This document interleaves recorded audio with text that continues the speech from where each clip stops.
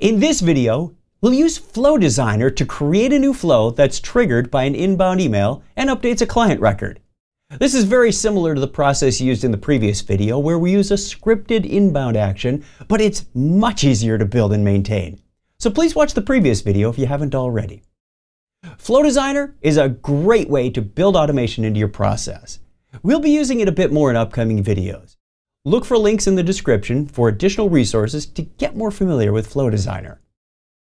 We'll begin by navigating to Process Automation, Flow Designer. From the New dropdown, we'll choose Flow. After providing a name and description, we'll click Submit. In the Trigger section, we'll choose Inbound Email down here. Like the previous video, we'll add a condition to only worry about the email where the subject starts with Client Update. There's no need to set the reply record type because we won't be receiving replies, only new messages. Also note that unlike inbound actions, there's no From field to restrict who the email is coming from. We could do that after the trigger with an if statement using the email records from address data pill. Let's save the trigger and create the first action. We'll begin by getting the client record based on the client ID in the subject. So let's use a lookup record action.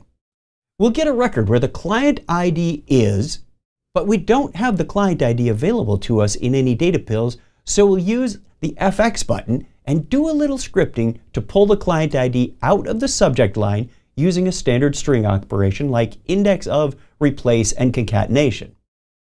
Now that we have the proper record, we'll use an if statement to make sure the lookup operation was successful.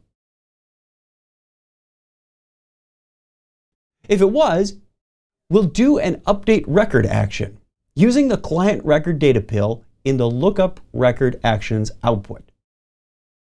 We'll set the comments field to the email body text, and that's that.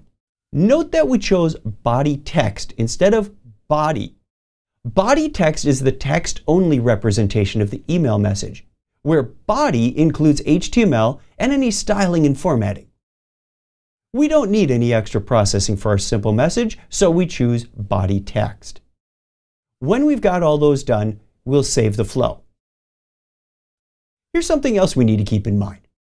If we need to process any email attachments, we'll need to deal with them separately by navigating to ServiceNow Core Email. Unlike inbound actions that automatically attach any email attachments to the target record, email-triggered flows do not. This provides some additional control. Check out the actions Look up email attachments and Move email attachments to record. We can also use the action Associate record to email to update the incoming email record to tell it which target record was associated with it. Again, this is done automatically using scripted inbound actions, but separately here for flexibility, since some flows may generate multiple records or no records at all. Email headers can be accessed as a string from the data panel, but if we need to access a specific email header as a data pill, we can use the Get Email Header action and specify which email header to use. Now we can test the flow using a previous incoming email. From the execution details, we see the lookup record found a record based on the client ID and did the update. And when we go to that client's record in the classic UI, we see the comments have been added with the incoming mail body text. When we're satisfied that our flow is running properly, we'll activate it so it runs automatically when triggered. Just like inbound email actions, email-triggered flows are not as secure as other integration methods like web services, FTP, or JDBC, which require credentials. Another thing that's just like inbound actions is that you can use the processed email in the received inbox to diagnose if and how it was processed. The execution details on the flow make it easy to follow how the flow ran. Also note, if we have an inbound email action and an email-triggered flow that use similar conditions in a target table, the flow will be triggered first and not process the inbound email action. Here's a key difference between inbound email action scripts and flows triggered by incoming email. By default, incoming email can trigger multiple inbound action scripts and will run until told to stop. These inbound actions are processed in the order according to the order field. On the other hand, flows triggered by an incoming email stop processing as soon as the first flow is triggered. If you want to change this behavior to continue processing, you'll need to set the order field and uncheck the stop processing field.